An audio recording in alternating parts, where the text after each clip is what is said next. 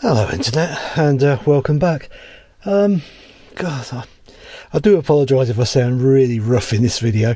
I think it's a bit of a double whammy at the moment. Not only am I getting over the flu and that viral infection, but this morning I had a drink of some ginger juice that was in the fridge, and it seems it's got to be drunk within 30 days of opening. Literally within 5 minutes I was so ill. So I think I've got, if you can get food poisoning from a drink, I don't know.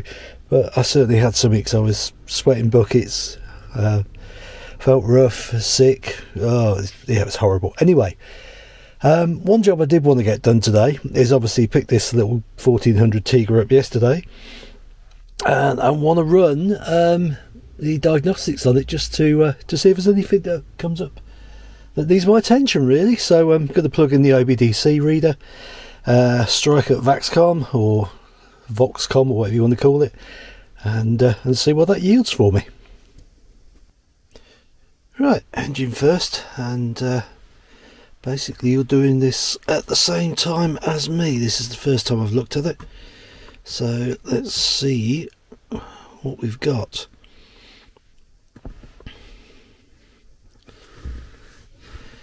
A little bit slow this version, but it does come up in time. It doesn't run the virtual server, it runs off some sort of faker program, I don't know. Right, let's have a look at the fault codes. O2 sensor, intermittent. Right, well it did come up on the MOT that it was 0.1 or something over on the emissions, so that would kind of make sense if the O2 sensor is slightly intermittent. Bank 1 sensor ones, that's the top one on the Cat.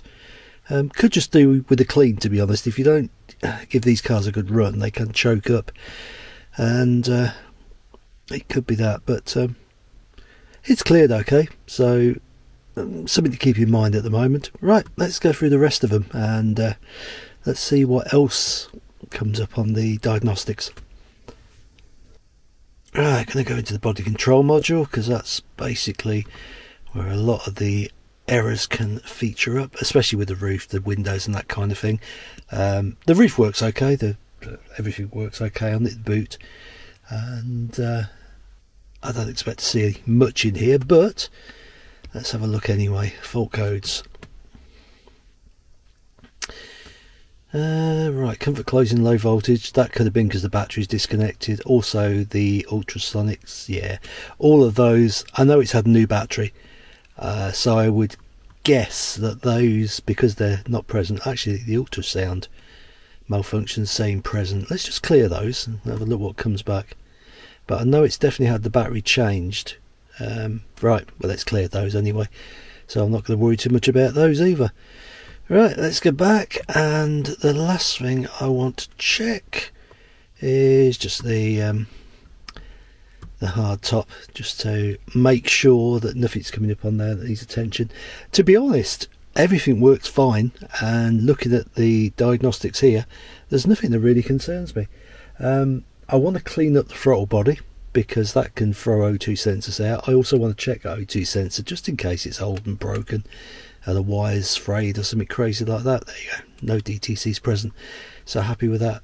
So just basically have a look through it, check it and make sure everything's okay. It does run fine, it drives fine, everything about it's good. So yeah, it's just a case of doing the little bits and bobs that need doing, and well, make a decision whether I'm going to keep, sell, or what I'm going to do. Anyway, that was the first check, so thanks for joining me, and more content to come soon. Hopefully I'll feel a lot better by then. Thanks for sticking with me, internet. Catch you later. Bye bye. A few moments later.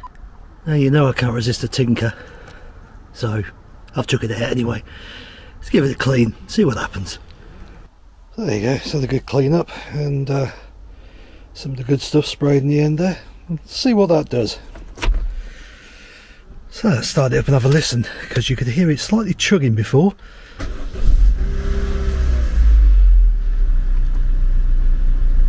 Well, that started a bit smoother, and it's running a lot smoother as well. So maybe, just maybe, oh no, there's a little bit chugging there. You can probably hear it.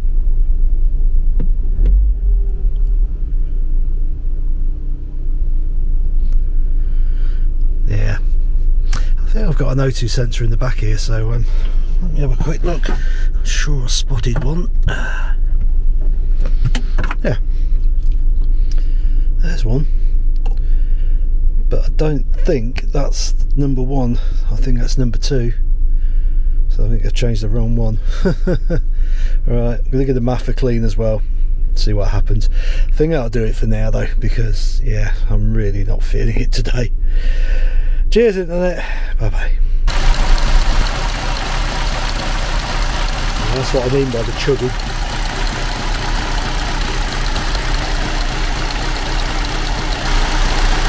That's better. Clean the throttle body, clean the MAF, clean the O2 sensor, and now it's running sweet as a nut. Easy as. Simple fix. Good old Vauxhalls.